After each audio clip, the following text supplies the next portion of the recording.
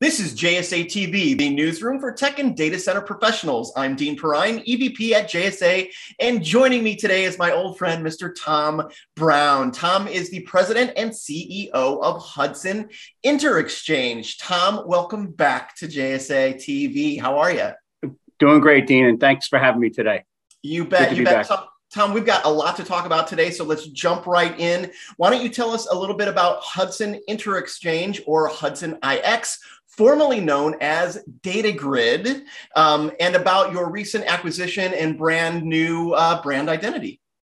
Dean, really exciting times here. So when you met with me a few years back, we were known as DataGryd, but at the kickoff of this new year, we were acquired by Cordiant Digital Infrastructure Limited, and CDIL, better known in the UK, is somewhat of a newcomer in the digital infrastructure fund in this business.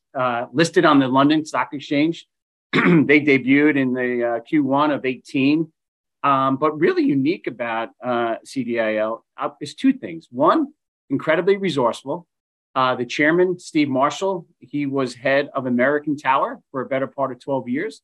And Ben McCullough out of Toronto, spends a lot of his time in the UK as well, has been a better part of 30 plus years in this space, and really came together to build this digital fund. So really excited to have them as partners, but rather unique in how they're set up. They're actually a permanent capital fund, which is unique here and not well known in the US, right, where if investors want to buy in and then get their capital out, they do so by selling their shares. So there is really a long-term perspective on the investments. And for us, gratefully, formerly DataGryd, now Hudson Interxchange, we were the first foray into the US.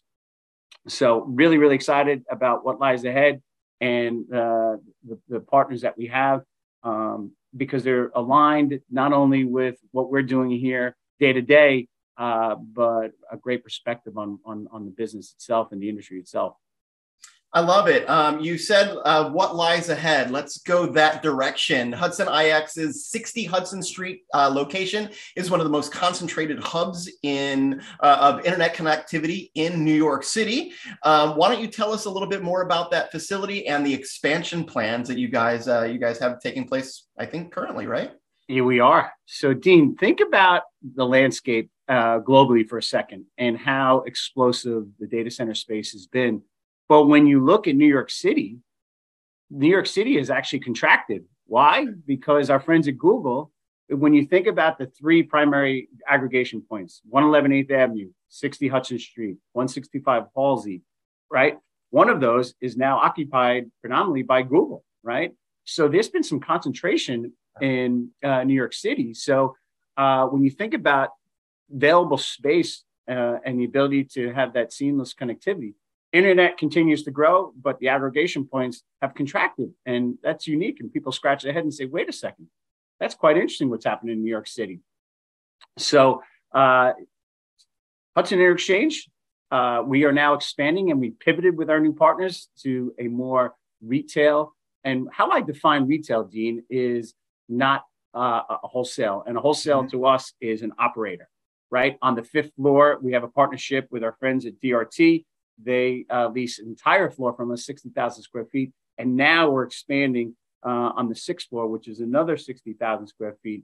And you'll be seeing very shortly some of the announcements of some of the folks that we just are onboarding in the wireless realm, as well as some of the nation's largest ILEC providers. So we're really excited about the traction that we're seeing in the expansion. So we currently have the 1 megawatt data hall, and now looking to expand to 2 and 3 data halls, which are also 1 megawatt each. So really excited about that.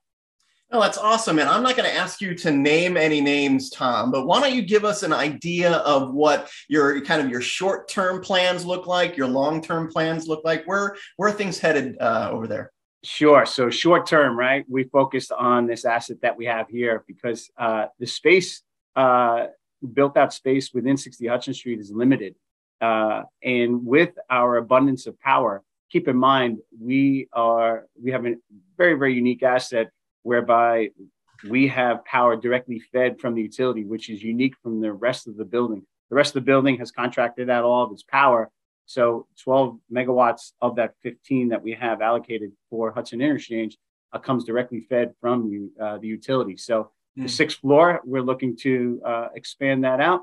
And then we have options on 7 and 8 where we actually pre-built the power for those floors. So near term, when I say near term, in the next 2 to 3 years, lease that space up because there's quite a demand, but also our ability to access 300 plus providers. And we provide the connectivity, which is one that has an innovative means to it, where we direct connect from our customers to their partners, eliminating that meet me room or meet me area that is so custom and traditional, particularly in New York City. And that also brings flexibility and really a client focus, which is really renewed and a breath of fresh air here in New York that we're bringing to the marketplace to a broad spectrum of customers, whether it's traditional service providers, both international, domestic, cloud, content, gaming, large enterprise. We're seeing it all that have that latency-driven applications that we can certainly help them deploy their footprints in New York. Long term, really, really excited. Both existing and emerging aggregation points. The fact of the matter is, as you see this, the consumption of data going high and right, it just isn't enough aggregation points. There is, as you can see, a huge explosion on the edge, but it all has to filter back to these aggregation points. Right. So our partners at CDIL are looking at, and you'll see some announcements coming down the path. These things take time, but you'll see it in both existing and emerging points. Think about this: when load balancing and diversity of networks is so key, these now emerging aggregation points pop up. Think about Columbus, Dean, 5 years ago, really didn't exist. Now that's a main staple. Yeah. You look at Austin, you're looking at Nashville, you're looking at parts of Florida right now. You're seeing these aggregation pop up. So that's where you'll see Hudson Interxchange and our partners at CDIL come into play. Yeah, I love it. You know, interesting you should mention Columbus, because on a Fast Forward episode podcast that Jamie and I do, I think probably 25% of the news had something to do with Columbus. Right. And I, of course, being from the Midwest, I'm a big proponent, right? But Tom, this is your time to freestyle. Is there anything else that you think our viewers would be interesting to learn about Hudson IX? And again, just a really ultra focus on the client, right? The flexibility of being able to deploy what your requirement is. We look at each deployment as something that's very unique to what that specific customer needs. It is not trying to fit that round peg in a square hole. What is it that you need to accomplish? And we are just a small part of their solution.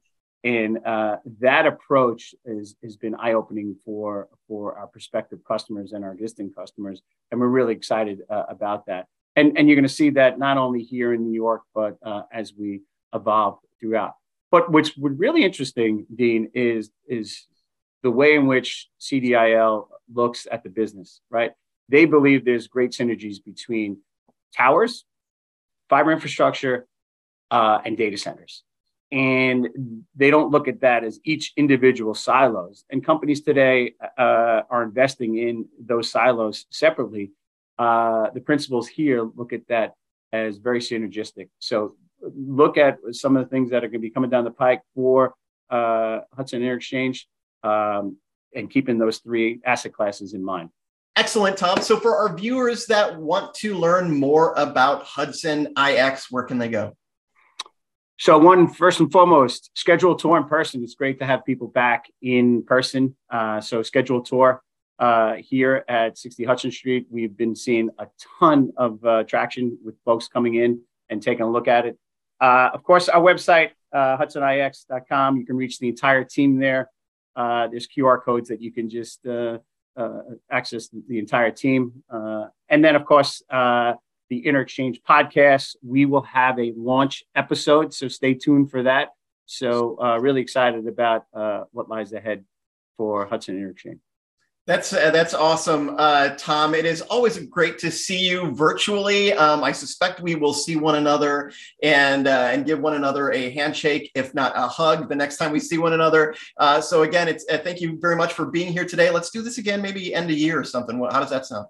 That'd be great, Dean. Thank you. Again, look out. We'll be a very different company then. So very excited. Great to talk to you. Great to see and talk with you as well, Tom. And thank you, viewers, for watching JSA TV. We'll see you soon.